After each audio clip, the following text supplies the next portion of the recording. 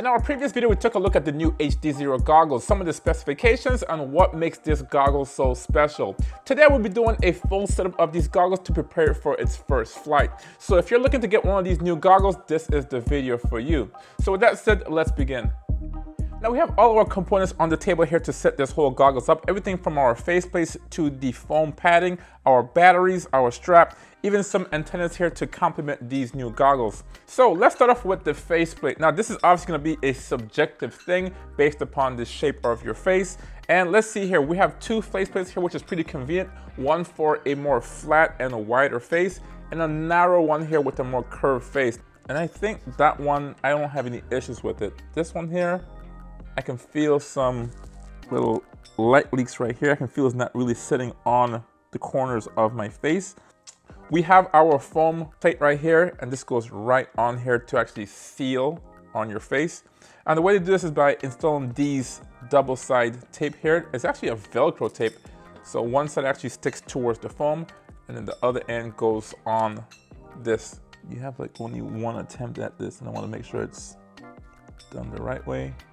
Take this off. If you have any alcohol wipes, that would be the best time to use it right now to clean this on here. Let's see here. Do I have any? No, I don't have any, but that would be a wise thing to do.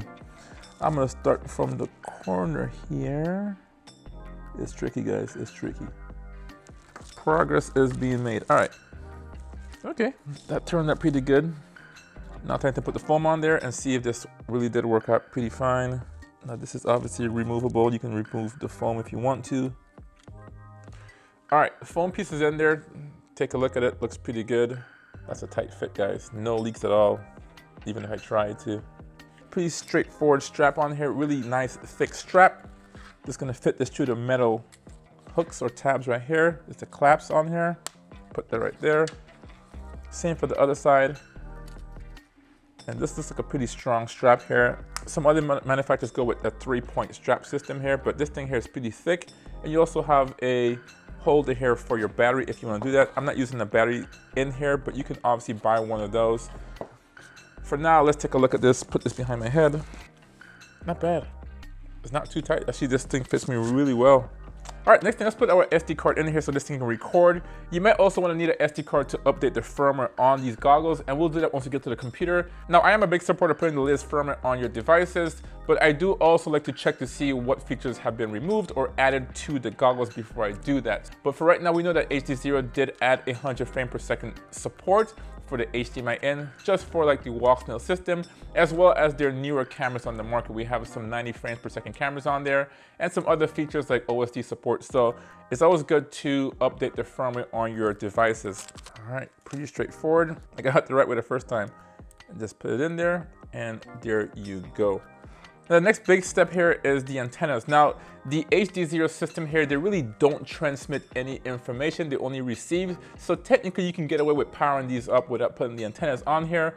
But from my experience, every time a device is designed for an antenna and to operate with an antenna, I like to put them on here. Now, you can use any antennas from previous drones as long as it has an SMA connector on here. And obviously you can use two Omnis and two Omnis in here, or a patch and an Omni. It's very subjective. Now, for best overall performance, most pilots usually go with a patch and Omni combination, and that's what we're gonna use here today. I'm using the True RC X Air antennas. These are made for the actual HDZero VRXs. And these are a pretty good combination. You also have some with dual antennas on them. So this is just a single, this is a small, sleek, compact design, and this should be good for travel and for performance. So let's take a look at these and see how they work. Now it's interesting because these things do come with mounts for the rail system on the HDZero system. In this case, it comes with two rails mounting solutions right here. These are actually for the VRX. These are a little bit too small for these goggles. Now, True RC is making a version or a set for these goggles with larger rails that I have right here. Those are not on the market at the time of filming, so I did have to print my own, and these are just a little bit larger than the one that came for the VRX. You can really see it right here. But eventually they will sell this kit with the proper rails, and also a combination with the patch and the Omnis for the tops, little stubby antennas.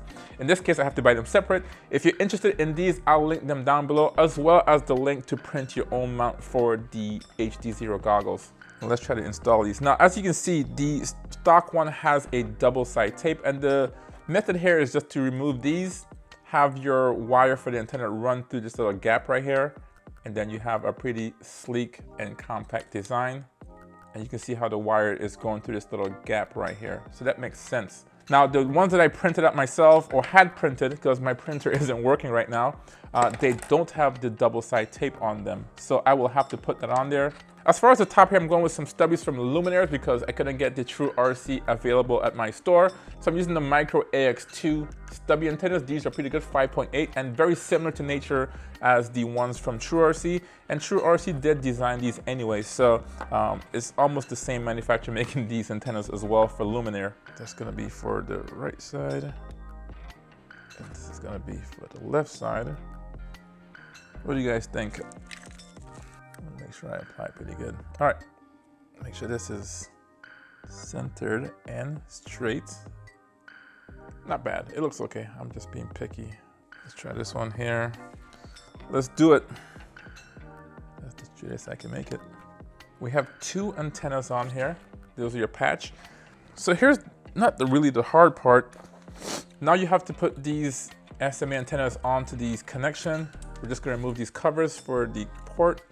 And these wires here, they're pretty robust, but they're also really stiff. So you gotta find a way to mount this on here and not damage the antenna. So I'm just gonna try my best to curve it like this. All right, that's going in.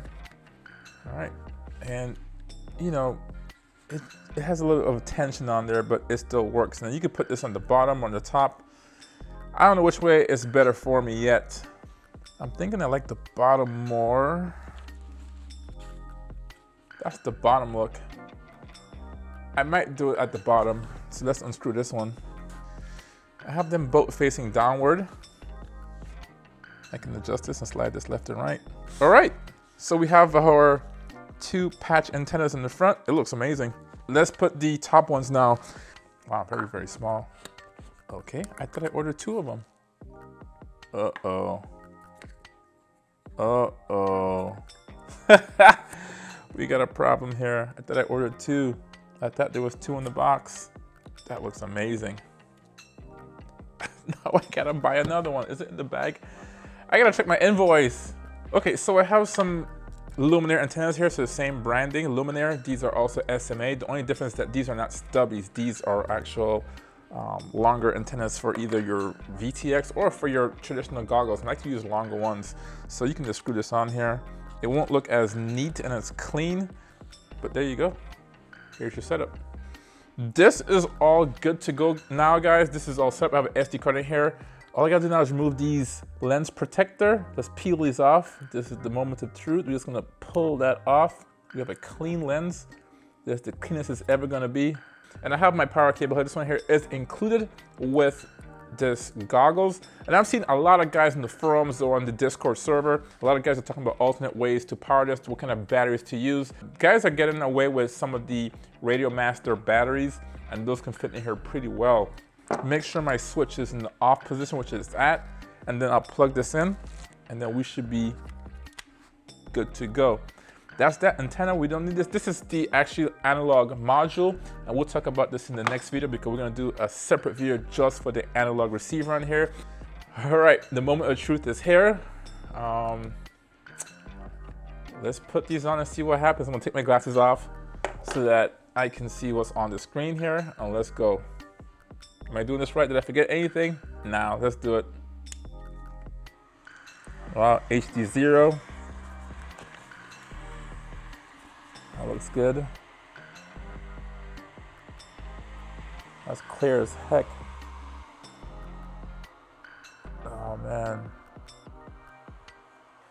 It's not bad. I'm seeing double image, almost like my IPD is off or something. I'm seeing dual images. Yeah, I think, damn it. It's clear. I'm seeing double images. I Don't know if I'll get used to that. Let's see if I can power through this. Let's see here. Anyways, you can see the menu here. Scan now is scanning. And you can rotate the source, image settings, power, the fans, some auto control. They say no SD card online. I'm gonna power up my drone here and see if I can see an image. There should be an image on there. And let's hit the scan now. Scanning. And it detected the signal. Wow, this thing is clear. Really nice image. You can see my setup, you can see my microphone. Really, really nice. It's just, I'm seeing blurred image though. 2 images, and we don't want that. We don't want 2 images.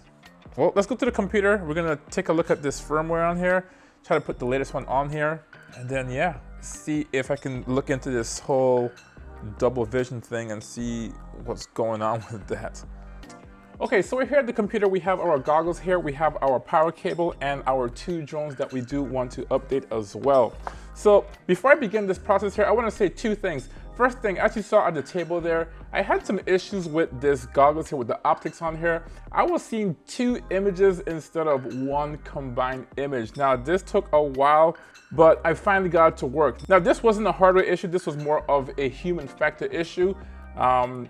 And there's no way to correct this. Long story short, my body and brain just had to adapt to the optics of these goggles. Now, I've done a lot of research seeing why this wasn't working for me, whether it was my prescription. My prescription isn't that bad. And there's only 2 cases that I saw that someone had similar issues where no matter how much they adjust the IPDs or the focusing rings, they just couldn't see a 1 or a combined image. But we'll talk about how I accidentally got this to work in our, I guess, full review of these goggles. Now the second thing here is, as you saw, I was doing the setup of this. I had only 1 of these Luminaire stubby antennas. These are the new ones by Luminaire. I did get a second one, so now we have 2 stubby antennas, and this looks really, really nice and modern and sleek and clean. Now, having said that, we're here at the computer. Let's begin the update and the firmware update on the goggles as well as these drones. This goggle can do both. Now, the first thing you're gonna do is go to the HDZero website. I have it pulled up right here. Here's the HDZero website, and go to support and downloads. This is where you can download all the manuals and firmwares for your goggles as well as your VTX. Now, DiviMath and HDZero does these updates a little bit differently. What they do, they send 1 big, large update every so often, and it's just 1 update based on the revision date or the date of publish. As you can see right here, revision day, month, and year. So this is the latest one right here. As you can see here in the release notes, you can see some of the updates here. So VTX update and added HDMI 1080p 60, and the big one here is the 720/100 support, which is good for the other VRX on the market. So it's a pretty simple process. All you do is download the zip file here, or whichever one you want based upon the revision date on here. Now I've already done that on here. That's a zip file. You open it up and then you have all the files in that folder. In this case, we are gonna download the one for the goggles that you saw right here, HDZero goggles. You also have some for the Whoop VTX, which is this right here, as well as the Whoop Light VTX here for my Tiny Hawk 3 HDZero. So we're just gonna unzip this one here for our goggles, but you also have a goggles right here, emergency recovery in case this thing does fail and you do kind of brick the operating system, then you have that here as well. And all these instructions are on the HDZero website, how to update the firmware. So let's just open this up, unzip it, and here's your file right here. So I'm just gonna copy this, and we're gonna put that file to the SD card or the root portion of your SD card. All right, so here it is. We can just maximize this. And now this goggle file is in the root directory of this. Let's take this SD card out. Back in here. Now the update process on this goggle is a little bit different than the previous generations of goggles or VRX. In those versions, you would just put the SD card in here, and once you power it up, it would read the SD card and update automatically. In this case, it's a little bit different. You have to go into the menu and then do the update manually, which is a good and a bad thing, and we'll talk about that a little bit later. So let's just put this on and update this whole thing. So here we go. I can see HDZero on there. So we're gonna do this here together. Let's minimize this, and we can see it right here.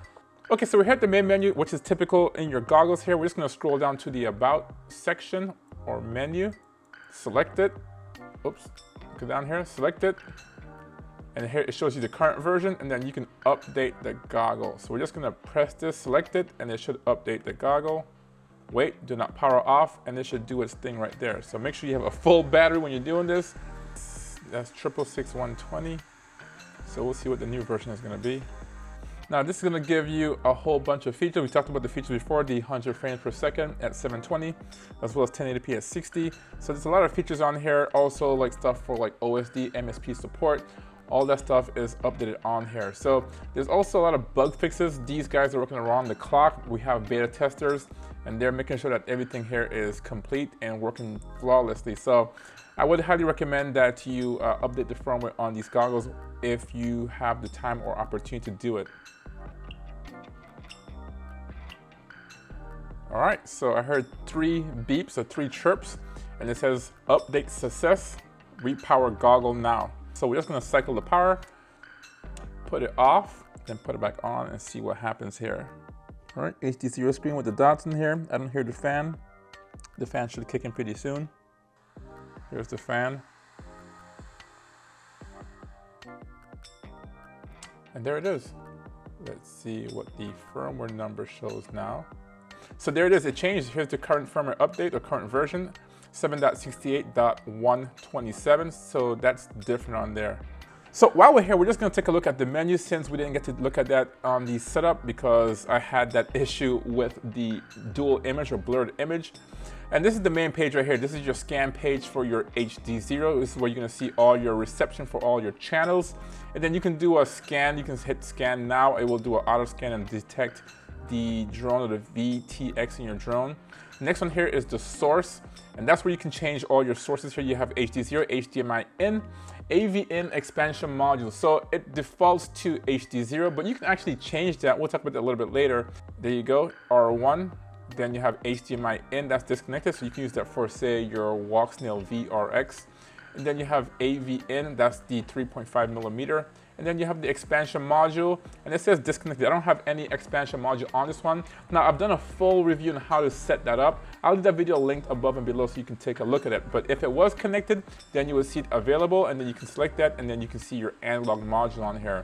Besides that, you have your image settings. You can change the OLED brightness, saturation, contrast, and the OLED auto off. So in case this thing doesn't detect any kind of movement, there's accelerometers in here. If it doesn't detect any kind of movement, then these screens will go off after 5 minutes, which is a pretty cool thing. And it kind of preserves your battery as well as the OLED screens. Below that, you have the power and power management. It detects the battery. It says 4S on here. So obviously this is good for 2 to 6S battery. And then you have a voltage warning on there. And you have both a visual and or a beep. I have it on both right now. The beep isn't that loud if I heard it recently, but that is available. Now you can hear the next thing on here is the fan. You have the on, off, or auto. The top fan is set to 2, side fans are set to 1. And usually you want that to auto. That is recommended you keep it to auto. So it's gonna change based upon the temperature.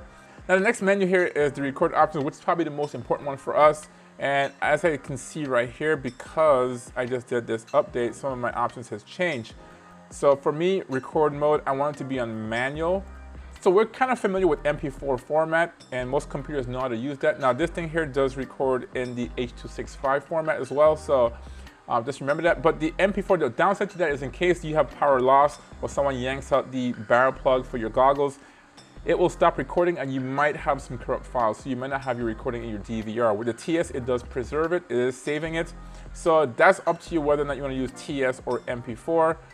Record OSD, that's available. Record audio, yes, obviously. And then your audio source. Now this goggles has 2 inputs for audio, actually 3. You have the mic that's built into it. You also have a line in that you can use a 3.5 millimeter jack, and also an AV in, which is from this side port right here. Now below it, you have the format SD card, which is really important and applicable to this video because at the desk there, I did put an SD card in this goggle and it did not recognize it. So I forgot to mention that when I said the 2 things I had to mention was the antenna and the optics. I also forgot to mention that the way to make this card work is to either format it on the computer using the FAT32 or put it into the goggles and then just format it that way. And as you can see on the screen, it shows 116.69 gigabytes available, so it does work. So this is pretty cool. We talked about the different modes on here. You can do auto scan and power up, as well as the default. Do you want it to go to HDZero? You want it to go to the line in, or the AV in, or the HDMI in? It will default to that. In my case, this is predominantly a HDZero goggle, so I do have it on HDZero, or in this case it says last, which is pretty cool. So that's pretty good. I like that actually.